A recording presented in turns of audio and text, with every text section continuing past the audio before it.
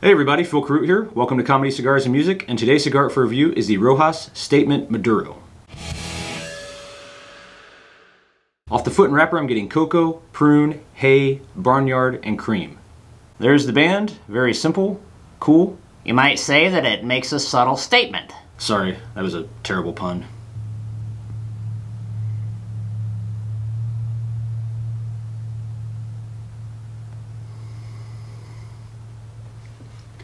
Okay, a lot of smoke here. Starting off this cigar.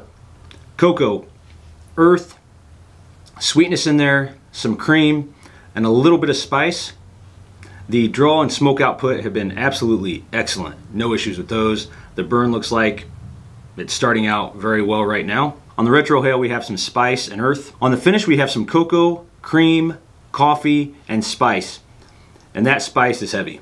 There's a lot of spice there, all over the mouth. Components of this cigar: Mexican San Andrés wrapper, the binders from Nicaragua, and the fillers are also from Nicaragua. And this cigar is one of the creations from Noel Rojas. He has also worked with Stolen Throne Cigars, Ezra Zion, Nomad Cigars, Ohana, and others. So he's got an idea what he's doing.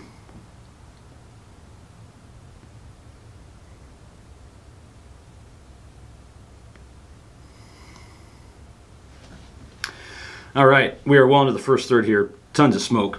Let me show you that burning ash, and I'm going to tap the ash off here so I don't embarrass myself. Beautiful burning ash. Smoke just pouring off of this cigar. Holy crap. Okay, so flavor-wise in the first third here, earth, cocoa, and cream. Very good. It's actually leaving a little bit of creaminess here on the palate, the tongue, top of the mouth. Very good. On the Retrohale, getting some earth, coffee, and leather. On the finish, some coffee, leather, a little bit of spice, just enough in there to kind of tie it all together. And if you guys have watched reviews of mine before, you know that I kind of like that, just a little bit of spice. It kind of helps everything come together, kind of bring some stuff out. So that's good. And it is just slightly creamy. So that spice at the beginning was, I would say, almost borderline overwhelming. That's all mellowed out a little bit. That's not really uncommon. A lot of times when you get a lot of spice at the beginning, it tends to mellow out. So I don't know how many cigars I've had, probably countless cigars I've had where that spice hits you right at the beginning and then it starts mellowing out a little bit. So not very uncommon for me anyway. And the draw, smoke output, burn have been excellent throughout the whole first third. Not an issue to speak of.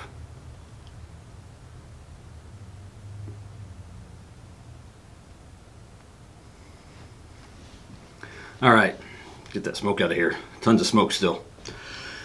Finishing up the second third here.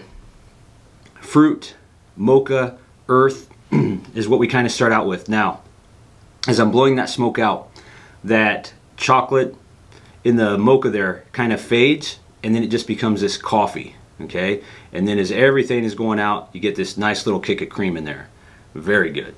On the Retrohale, getting this mocha and very nice nuttiness. So this mocha kind of starts out in the Retrohale, and then as the smoke is going out, you get this nice little nuttiness right at the end there. On the finish, mocha, fruit, and cream. So probably not a big surprise here, but the draw and smoke output have remained to be excellent. The burn, so I thought I was going to have one issue, because right at the top of the burn line, this crack started and kind of went diagonal a little bit.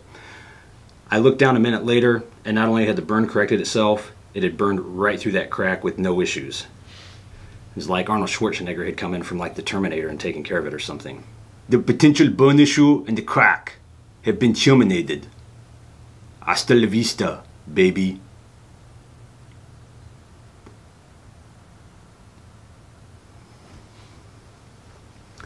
All right, we are finishing up the cigar here.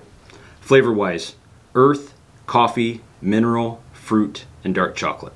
On the Retrohale, earth, coffee, and chocolate. And then on the finish, leather, coffee, and dark chocolate.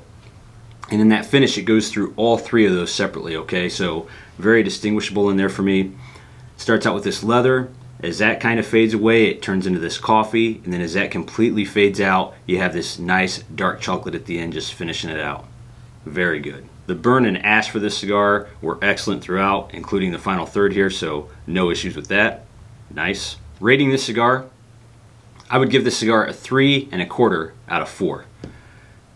This cigar was as impressive as your clothes, your boots, and your motorcycle. Draw and smoke output for this cigar were excellent throughout. Great cigar. Smoke time for this cigar came out to 1 hour and 16 minutes. As always guys, thanks for joining us. If you enjoyed this review and enjoyed other videos, other reviews, please don't forget to like and subscribe. Make sure to leave all your questions and comments below. I'll get to them as they come along. Always enjoy chatting with you guys. Until next time guys, be cool to each other. Don't be a dillweed. Take in some Arnold movies and I'll be back. Oh, such things will about my house to miss and confound me. Well, the way to the world, where I should have known my soul.